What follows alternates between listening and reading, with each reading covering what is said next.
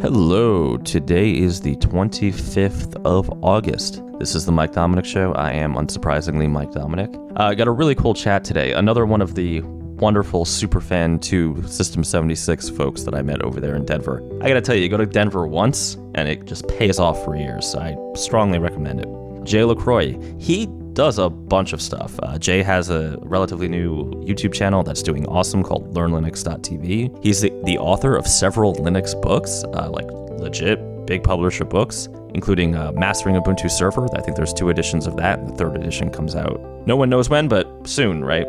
And he also wrote the Linux Mint Essentials book, something I've actually taken a look at years ago myself. So really great guy, very knowledgeable. He knows his stuff on Linux. If you are looking to get into being a Linux user or like learning some of the kind of Linux server administration stuff, strongly suggest you check out Jay's content, check out his YouTube channel, Learn Linux TV. We have a great talk, a little bit of reminiscing about, the mythical trip in Denver. I know what can I say? It was a great time, and I keep having people on from it. The show is, as always, sponsored by my consulting shop, The Mad Botter. We write Python and Ruby and sometimes C++ software if you need it.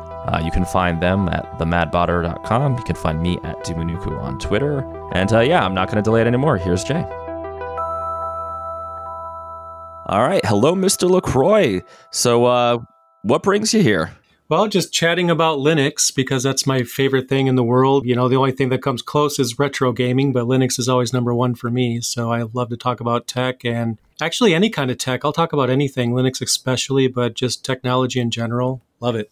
Awesome. And you're of course, the author of a few books, right? A couple editions of Mastering Ubuntu Server. And I think you had a Linux Mint Essentials book, if I'm not mistaken. Yeah, that was my first, actually. That was, I want to say back in 2014, but I could be wrong.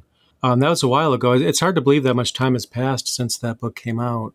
Wow, that's super cool. So can you give us a Ubuntu Server tip for those of us who don't know? Well, I guess one easy one is that when you go to install Ubuntu Server 2004, it's going to more than likely ask you to update the installer, which, even if you just downloaded it, you might be thinking, why am I already updating the installer when I just downloaded it today? But often they'll have an update because it's a live installer. And definitely say yes, because it actually fixes bugs, sometimes security bugs. There is a vulnerability, I believe, in how the cryptographic password was stored. I don't quite remember the details, but definitely make sure that you say yes when it asks you if you want to update. That's a new feature in 2004. So it's good to know to make sure you do that. Oh, that's a great tip. I didn't even know that. Wow. Yeah. So you and I actually met a few years ago you're another Superfan from Superfan System 76 alum. Yep. It was a hell of a party. Number 2. That was the second one. And number 2, right? Yeah, that was when they didn't even have the name Thelio yet. I don't think they did. They had, they shown us some, prototypes that they had. And they also announced the Galago Pro at the time. That was the first aluminum laptop they ever had. And then, we caught up there. That was before they moved to the warehouse that they're at now. And that's where we met. Yeah, that was I think it might have been 3 years ago or 2.5. I don't remember. Yeah, something like that. It was about 3 years. It's funny. I have a Thelio on my desk that I'm actually recording on right now. So I have one as well, but that's interesting. You really messed up by not going to the 3rd Superfan event. They gave everybody a Thelio. Oh, damn. Man, if you could have picked one to miss, it shouldn't have been that. Shouldn't have been that one, yeah. You should have went to that one. So that's the one I'm actually looking at now. Right on the front, it's etched in, has custom etching. It says designed for our Superfans on the front. Oh, awesome. Yeah. Now, are you running, so on your Ubuntu servers, what do you know, if anything, about ARM? So I am running the Raspberry Pi version of Ubuntu, awesome. Which obviously the Pi runs on ARM. I also have a Pinebook Pro. I haven't tried Ubuntu on that yet. I'm hoping to. But ARM is kind of one of those things that some people love to love and others love to hate. There doesn't seem to be anyone in the middle, in my opinion. It's either you love the idea, you hate the idea. And I'm cautiously optimistic, so I guess you could say I'm in the middle. But so far on the Raspberry Pi, I did a video on my channel recently where I was showing the process of installing Ubuntu on the Raspberry Pi with 8 gigs of RAM. the newest one they have, and setting up a Kubernetes cluster on it. And I'm starting to wonder if, ARM might make a splash in the server world. I mean, it's easy for me because I just run my own servers and I'm my own IT person, but the cost savings is amazing. Like it's just like a cell phone charger. It is a cell phone charger that powers that. And you can run an entire server on there, which is pretty amazing. And then, of course, we have the news about Apple switching to ARM. They like to call it Apple Silicon, which is the least buzzwordy term I've ever heard them come out with. I really expected it to be the I processor. Or something. It's easier to say. The Apple Silicon just doesn't roll off the tongue. And I have this... it's a really stupid pet peeve I don't talk about, where sometimes when people mispronounce things, it drives me crazy, but I never say that. But I guess when we're talking about Apple, I may as well. Like when people say OS X, it's like, no, it's OS 10. And they switched it to Mac OS just to try to get get people to stop saying OS X. And then now it's OS 11 to really try to get people to stop saying it. Now here they are with Apple Silicon, which some people might say Silicon. I hope nobody says Apple Silicone, because that'd be even weirder. But there's going to be all kinds of people mispronouncing it, and they'll just say, yeah, Apple processor, maybe. I don't know. But ARM is making a splash right now. I think it's actually kind of interesting to see where things go. Yeah, it seems interesting in terms of like if running ARM servers for things like power consumption, right? If you were running a data center. Yeah, for sure. My server rack that I had until I built the new ones, it was pulling, I want to say, 500 to 550 watts continuous all the time. And it got to a point where I actually decided, well, when I'm sleeping, I don't need to use these servers. So I just put in a cron job on each of them to shut down at like midnight. And then I hooked up a Raspberry Pi on the switch to basically do a wake on LAN to the servers at 7 in the morning. So I'm basically just getting my coffee. I hear the servers, whirring up and the fans powering on, and that certainly helped. But then when you think about Raspberry Pi, it's orders of magnitude lower. There's certain things you can't do as well. But the new servers that I have now, I have some videos on my channel. I did a new FreeNAS storage server and a virtualization server that each run at about 50 watts or so. So my new servers, I can leave them on all the time, and it really doesn't matter so much. It's 150 watts for my whole server rack right now, which is about 400. Yeah, that's like savings of somewhere in the neighborhood of 400 watts all the time. And that's amazing. Yeah. I mean, I do wonder about ARM servers in terms of software and, dependency and compatibility, but that almost feels like a matter of time, right? Where, library vendors will just, make an ARM build. It doesn't really seem to be a problem for the most part. There's going to be the edge cases that you don't expect. So when I set up a Kubernetes cluster on the Pi, so basically I have 4 Pis, one's a master and 3 nodes on there. And I was expecting to run into a problem. So I was expecting to go online. I was looking at instructions that admittedly were probably for x86. And I figured, okay, I'm going to run through these instructions and something's going to break. Something's not going to work. And actually it went fine. I didn't have a single problem. Didn't have to do anything special. I'm like, that was kind of weird. That was too easy. So then I start trying to load containers. And then I remembered that containers are targeted for specific platforms, and they're almost all x86. So now I have this Kubernetes cluster. Okay, what can I run on it? And then I found, I was actually listening to the self-hosted podcast, and they mentioned, I think it was linuxserver.io, if I remember correctly. And they have ARM builds of a ginormous number of containers. Like every container I've ever wanted to run are on that site. So now I have no problem running things on it. There's literally nothing I'm missing at this point. But if somebody didn't know any better, they would try to run containers and they would be like, I can't get anything to work. If they didn't know about that website, they might get frustrated and give up on it. And I'm glad that I watched that podcast and knew about it. Otherwise, I may have gotten frustrated too. Interesting. So kind of shifting a bit, you started this YouTube channel, learnlinux.tv. Yep. On a high, the name is pretty straightforward, but on a high level, what are your goals there?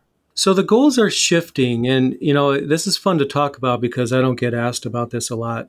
So as the channel grew and time has passed, my reason for doing the channel has kind of grown as well. The main number one thing behind the channel, I think, is I love Linux. It's like my favorite thing. It's like a hobby. So when I'm working on Linux servers, it's not work. It's fun. I would do it if even if I didn't have a job, if I was unemployed, I'd still be doing the same thing either way. And that involves a lot of studying, a lot of reading. I could spend hours a day reading, learning. And not to be morbid or blunt, but the fact of the matter is, if I got hit by a car tomorrow, then that knowledge is gone. All that hard work getting that knowledge is for nothing, because if I don't get that knowledge out into the world and give it to other people, if I do give it to other people, it's eternal. And that to me is, I like to give that knowledge out. My main reason for doing that, I don't talk about my day job much. I'm in a kind of a management role. It's just really great when you empower other people or teach them something, and then you see them thrive, right? You see someone that might be a beginner, or Right. someone that doesn't really understand it. And maybe I just have at work, I might have a training session with someone or something like that. And then years down the road, I check them out on Facebook, see what they're doing, because I've moved companies, and see them move up in their positions and their skill sets and everything. It's just a really great feeling. And I've always been really interested in education. I've always wanted to be a teacher. Couldn't really make that happen because the pay is just so low. It's not about the money, but you do have to pay the bills. Absolutely. So the tutorial videos and the books are kind of my way of scratching that itch, because and what's funny, when it comes to books and even the YouTube channel, the money is actually less than being a teacher, to be honest. But I go at my own pace, because if I'm teaching a class, people expect me to be there, at class time. But given my day job and everything, where I work on a lot of servers and a lot of clients, who's to say a server's not going to go down that I need to help fix when it's time to start a class? But, doing the books and the YouTube channel, if I don't have time to do a video or write a chapter, I just don't. And then I just pick it up a different day. So anyway, to get back on subject, the whole point of the channel is mostly education, but it's just celebrating Linux. And I do reviews, and I do some opinion videos, hardware builds, and, I'll do hardware reviews, and I'll review any piece of hardware someone sends me, but only System 76 is sending me things now. I've actually reached out to other vendors, and it's really hard to get people to send me stuff, but I do a lot of the reviews. And in the future, I'm not really sure what form this is going to take, but I want to create an education platform around it. It's not going to be like I'm going to charge people to watch the videos. The only thing I do now is I give people early access, but the videos are still going to be free. But at some point, I want to develop a platform around it where maybe someone can get a lab server going, that maybe they can't afford to run a virtualization server. Their computer isn't strong enough to run VirtualBox, for example. Sure. That they can just send a few dollars my way and, log into a website, click a button, get a server for the videos, and then it deletes itself. I have all kinds of ideas to push this forward, but right now it's generally like tutorials, reviews, and basically it's a hobby. Anything I'm into at the moment, I'll do videos on it. Yeah, I saw that. I know you have a whole series on Ansible, and Yep. I actually was taking a look at a recent video, the one regarding, and I just have to look at the title, why we shouldn't judge Linux based on its inability to run unsupported apps. Yep. I actually thought that was pretty interesting. Do you want to dive into that a little? Yeah, so there's a few things that kind of bother me about in the Linux community, and there's another video that I did before this one that kind of led into that one, where there's toxicity in the Linux community, and I don't want to generalize it, because there's mostly good people. It's just that the toxic people are louder, right? You could have like 100 people that are really nice and kind, but you have that one person that's not so nice, and that person stands out. That's just the way it works. So it's easy to kind of point your finger at the community that when it's being disrespectful. But the first video I was talking about, I've seen people go and ask for help on forums, and they get just obliterated. They get flamed. And in my mindset is like, if you don't want to help people, then don't, right? No one's forcing you to volunteer at a forum. And if you're moody, I get it. Life happens. And that's a pet peeve of mine. And then getting into the video that you were mentioning, I look through the comments and I just see some really bad comments toward Linux that I don't think is fair. Now, I feel like if you were to tell me, I tried Linux and, it didn't really work out for me, I don't have a problem with that. I think that's fair. If someone says, my job mandates Adobe Photoshop, and unless it can run that natively, it's just not something that I can use, I'm totally fine with that. I feel like you should always use the operating system or platform that, one, you like, and two, get your work done. And if it's not Linux, then it's not Linux. I'm not one to feel like you should use Linux and nothing else. But what that video was talking about is this mindset where people will just constantly make comments. And it's so common. You'll see, well, Linux is garbage. It can't even run Photoshop. It can't even run Microsoft Word. It's like, wait a minute, is there a official metric somewhere online, guidelines for an operating system to be good, and it's just this peer-reviewed document that in order for an operating system to be good, it has to meet these requirements? There isn't, right? It's does it work for you or doesn't it? That's really all it comes down to. But the whole pet peeve of mine is when people go against or just trash talk an entire platform just because they themselves don't like it, right? I'm a vegetarian, and if I'm in a restaurant and I see people eating meat, I'm not going to say, hey, you shouldn't do that. That's just horrible. I'm not going to judge anyone. Eat what you want. Just like when it comes to computers, use what you want, use what you like. And I think that just really is a bad thing in the open source community, because a lot of these people out there, there's a lot of people that get paid to write this software. I mean, Red Hat employs quite a few, but if you think about it, there's people out there that just do this for fun. They just like to hack on code and create some new features and things. And if you put yourself in those people's mindsets, they're the platform that they want to develop on and donate their time to is constantly being trash talked by people that, in my opinion, just don't understand how operating systems and computers work in general. And I don't think that's fair. Yeah, it's interesting. I mean, I know when I was starting with Linux years and years ago, I learned very quickly, do not go to r/Linux on Reddit and ask for help, right? Yeah. You're just going to get ripped apart. Right. And it's horrible that people can treat other people that way. At the end of the day, it's just, it's not even just Linux. I mean, you can't even, how dare you like a new Star Wars movie?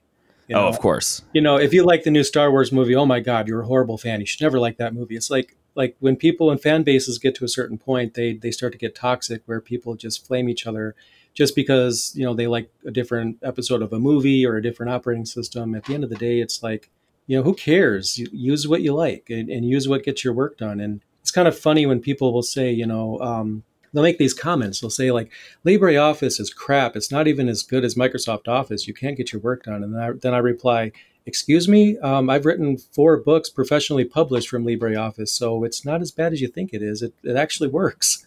And usually that's when that conversation breaks down. But for other people reading it, it's like they look at that and they say, oh, wow, so maybe I shouldn't try Linux because this LibreOffice is so bad, according to what people are saying, and it just kind of paints it in an unfair light. I think people just need to try it for themselves, really.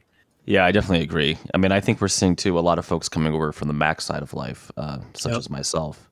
But, with some of the changes Apple has made. It also goes down to what you started with, too, because, a lot of people started with Windows. I did. But a friend of mine, she started with Linux, It's interesting to see the inverse of this. And she goes over a friend's house, and this is back when those MP3 players were popular that are essentially flash drives. For people that didn't want to pay for an iPod back then, you could just buy this $30 flash drive with a headphone jack. I'm sure you've probably seen it. Oh, yeah. And her friend asked her to help load it with music. So she goes over there and she plugs it into the computer, and then she calls me and she's upset. She's like, this is horrible. I'm plugging in this MP3 player and it doesn't show up. I'm like, what do you mean it doesn't show up? She's like, there's no icon for it. There isn't. I looked all over the desktop, all over the icons, and I'm like, are you on a Windows machine? She's like, yeah. I'm like, okay, well, Windows doesn't put an icon on the desktop. At least it didn't back then. I don't know if it does now, but it doesn't put an icon on the desktop when you plug in a flash drive or an MP3 player. Like, you actually have to go to My Computer after you click the start button, and you'll find it in there. She's like, oh my God, this is the worst, most horrible thing I've ever seen. Who thought this was a good idea? And she starts ranting about Windows and how it handles flash drives, and I'm sitting there kind of snickering and laughing to myself. I'm like, this is interesting. This is kind of seeing the exact opposite of, the inverse of everything, the other people's mindsets when they start with Windows, right? Sometimes it just goes down to what you're used to, and sometimes that can make people really frustrated when there's simple changes and they can't do a simple task. So I'm in a similar boat to your friend. I'm very uncomfortable in Windows. I don't tend to work in Windows a lot. But I've had almost the opposite experience where, coming from Mac, I can actually run more software on Linux, right? Particularly things like games or development tools. Just like the Mac gaming story is a joke. I mean, it really unless you like World of Warcraft a lot.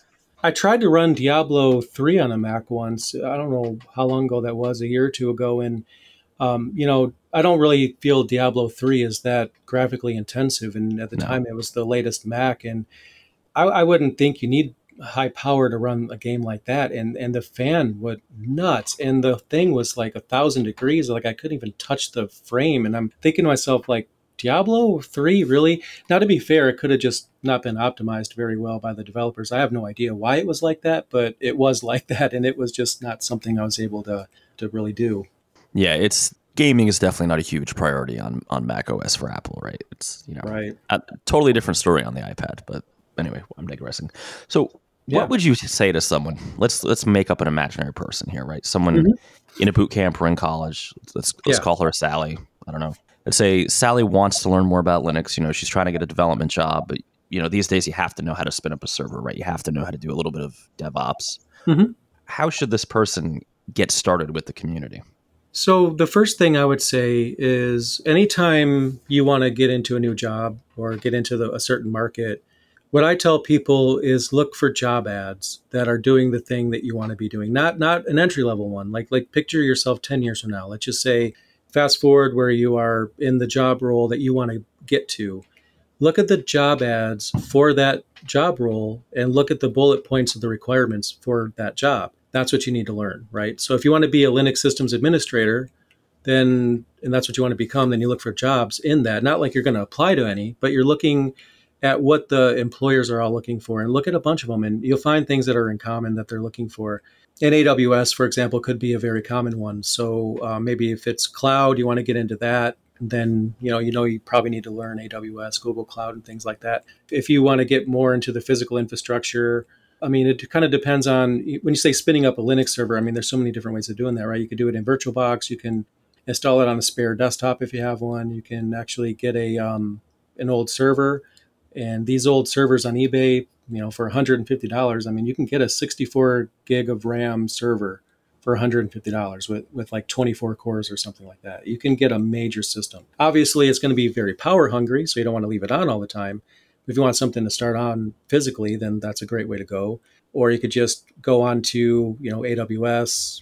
But that's really hard because you have to watch the build. I'm not going to get into that. So there's multiple ways of doing it. So if you just want to do it from a server perspective or you just want to get a development environment, there's multiple ways. I mean, you can even install Docker and just install an Ubuntu container in Docker. You're learning Docker right away. Just by doing that. And then inside the Docker container, you can actually build a dev environment. You can put your libraries in there, and you have a container that can do all your development, and containers are going to run better. So I would just tell that individual, just first of all, look at the job ads, because that's going to give you a lot of information about what people are looking for and what types of things you have to learn. And then when it comes to getting started on actually installing Linux, just take a look in your closet or your basement for anything old, like old computers. Even an old laptop, and a lot of people don't think of this, and I can't take credit for this because I can't remember the individual who said this on another podcast, but if you have an old laptop, you have a server. It has a battery, so it's a built-in UPS already. The power usage is low, and maybe that laptop is too old for games and things, but it's certainly good enough for installing dev tools on and using it as a server for sure. So those are some random ideas, yeah. Yeah, that's a great tip regarding the laptop. Yeah, because that's not going to break your power bill like a PowerEdge server would, because, and that's not a problem everywhere. But if you're living in Hawaii or something like that, I mean, that could really cost you to run something like that. So just keep in mind the power usage if it is something that you should be concerned about in your area. No, that's an amazing tip and definitely good steps to take. So, Jay, I always wrap with two questions. One is easy, one is hard. Which one would you like first? Hard. All right, the hard one. What should I have asked you that I either didn't know enough to ask you or just simply failed to ask you?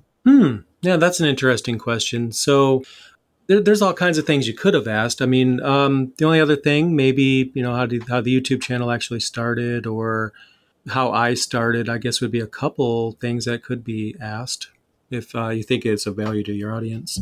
Okay, yeah, let's go at how you started. That sounds like it'd be interesting. So this is an interesting thing because this kind of surprises some people. I didn't actually have a computer of my own until I was 19. So let that sink in for a minute. Wow.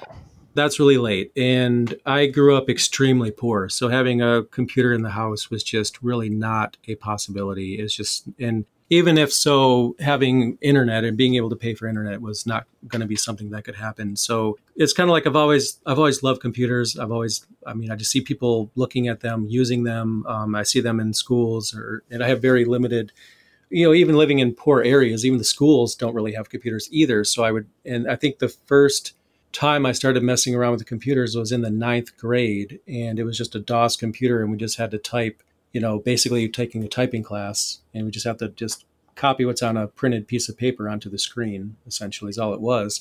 But I've always had this fascination with it.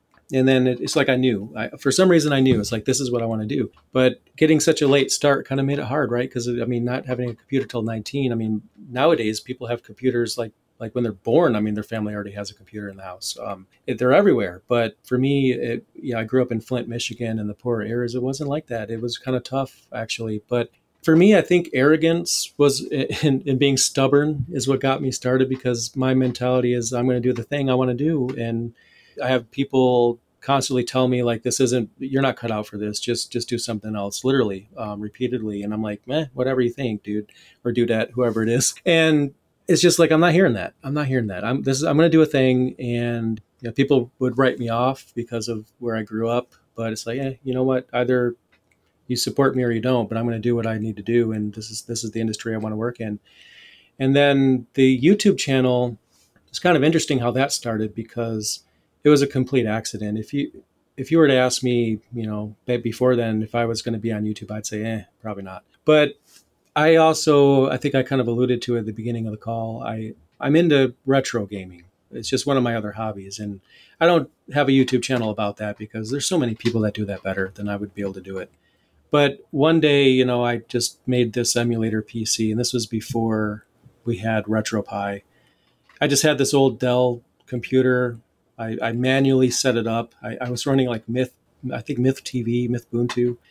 And I hand-coded the XML menus, spent like weeks on this thing. And I made an emulator PC that you could control with the remote. And I saw, people like Linux videos, so maybe I'll just put this up there. And I was kind of inspired because I was taking Java classes and having a tough time learning it. And I think it was the New Boston was the YouTube channel. I don't even know if it still exists, but it helped me get through the class because it just taught me Java. I had to learn it for college, and then I was so impressed with it that I figured, hey, maybe I'll show off my emulator PC on a YouTube channel. And then people seem to like it. Like, well, how did you do it? I'm like, well, okay, I guess I'll do another video, show you guys how I did it. And then they seem to like that. I'm like, well, those Java videos are sure fun. Maybe I'll just do some Linux videos. I've been studying Linux since 2002, may as well. And then one thing led to another, and I just kept doing videos, and it's just something I kind of fell into on accident. Same with the book. My first book, the publisher reached out to me because of the YouTube channel. So I kind of feel bad because of all the people out there trying to get a publishing contract and how hard that is to get. And it was just given to me, which is really good luck, but there's still a lot of people out there that would really benefit from having luck like that, I guess. Wow, that all sounds awesome. And yes, your books are, especially the Ubuntu Server ones. When the new edition comes out, I will be reading that for sure. I can't wait. I'm having a lot of fun writing it. I think I'm about to start the 16th chapter today, and then a handful more to go, and then it's going to go through the error checking and technical review process. That's coming, and that's always a fun time. But oof. I'm really looking forward to it, though. I think it's going to be great. It sounds amazing. So the easy question. Yeah. Super easy. What is your daily driver workstation? I would say it's my Thelio most of the time. I think the pandemic kind of made that the case because I love laptops the most. And if you were to ask me that question most of the time, I would probably say my mood changes every day because I have several laptops. And the reason is because I just don't ever sell them. I did sell a bunch, and I actually got the new Oryx Pro. So that's my current new hotness. But I also love the, pretty much all the laptops I have. I have the Gazelle, I have the Oryx Pro, and I have the Lemur Pro, the newest versions of those. So, yeah, I'd have to say the Thelio, though, because being home all the time, the pandemic kind of makes that the case. I would normally just go to, like, cafes or diners or something and try to work outside the house. But I'm glued to my Thelio all the time, and now I'm editing videos and things, and I'm just using that, most of the time. Awesome. Yeah, I'm the exact same way. I was basically, at the time, a Darter. Now I'm running the Lemur. But now that we're stuck at home, yeah, it's the Thelio basically full-time. Yeah, it's a great machine. I feel like it's kind of funny because I was saving up my money from the YouTube channel, and I was actually going to look into paying somebody that does woodworking to build me a custom PC case. I just thought it'd be so cool. And not something I want to sell, just something, like you have like a musician that has a custom microphone stand or something. Sure. I wanted a custom ATX case. And then right after that, you and I were there at the Superfan event, the second one, and like, oh, wow, System 76 is doing it. So I guess I don't have to, because I just buy a computer when it's time, because they already have the idea. It's kind of funny. It's pretty much the direction I was going to go, but not like that, because theirs is so much better than what I would have been able to do. But it's kind of funny that they have what looks like a piece of art on your desk is what I was going for. And that's exactly what it is. It reminds me of those old, like the old Zenith TVs, right, from way back when, that were like a piece of, yeah, like a centerpiece for the house. Or the Atari 2600 even. It had that wood grain part on there, to throw in some retro gaming again. But it does kind of have that retro, 70s, 80s kind of feel to it, because it's a piece of art. I think that works because, mid-century modern furniture is making a comeback right now. Antique stores are having trouble keeping some of this older furniture in stock. And it's kind of funny, what's old is new again, right? And now this is, right. And it stands out. I really like their desktops because, they're very well designed. The Apple desktops, I just they don't really impress me, to be honest. I mean, some of them look pretty cool, but this looks cool and it's more functional, in my opinion. Not to, knock on people that like, Macs and things, because I know it works for a lot of people. But for me, I feel like I have a Linux machine that's given the Mac treatment, which is something I've been waiting for years, because my first laptop that ever shipped with Linux was the old Dell. Before the XPS Developer Edition was even a thing, they did an experiment where they had some Inspiron laptops they shipped with Ubuntu. And I had a little issue with it. I had to call them up, and they're like, yeah, okay, well, click on the start button. I'm like, no, this laptop shipped with Ubuntu. What's Ubuntu? I'm like, are you looking at the screen of what I ordered? It doesn't have Windows. And Dell is great now, but it feels like finally with System 76, we get something where we're a first-class citizen and not something that disrupts warranties. Yeah, I got one of the first Dell Sputniks and had a very similar experience with support. So. Oh, really? I was hoping that would be different, because mine was before that. So I was hoping they would have fixed it by then. At the time, you had to get routed to the business support line, not the consumer line, even if you bought it as a consumer, for reasons of, I guess, staffing, right? Yeah. I guess that does make sense. It's kind of hard when you have a really big company, and some people, they will point out the fact that a lot of System 76 machines are, rebranded and things, which isn't totally false, but they do custom BIOS. And I think being a small company is great, because I saw on Twitter, it was another YouTuber who was complaining that a laptop from another company was not running as fast as the Lemur Pro. And he said, hey, he tagged him in this, and he's like, hey, I noticed that this other laptop has the exact same CPU, but the Lemur Pro is benchmarking much slower. And then they looked into it, and just based off that one tweet, and they put out a fix for it, and it was done just like that. And that's just not something I think you would get from a big company, because they can't keep up with that. Yeah, they really do a good job. I mean, I love my Thalio and my. I always say, is it the Lemur? I have the new small Ultrabook. The Lemur Pro, the one that has the crazy battery life on it? Yeah, that's the one. Yep. Yeah, that's what I'm looking at right now in front of me, actually. Yeah, that's an awesome machine. All right, Jay, well, it was great chatting with you, and I'll put a link to all your stuff. And Ubuntu Server 3rd edition? Yeah, 3rd edition. Yeah, no publication date yet, but at some point, I would say in the next 1 to 3 weeks, depending on the timing, I'll have some pre-order information on my channel whenever that's released. It's actually supposed to be, I thought, put on their website this week. I think it might be delayed, but we'll see. Hopefully it'll be on the website this week. If you Google the 3rd edition, Mastering Ubuntu Server, as of the time we're recording this, you won't find it. It won't even come up until they put it on their site, but hopefully this week. All right, sounds good. Thanks for coming on, man. Awesome. Nice catching up with you. Nice catching up.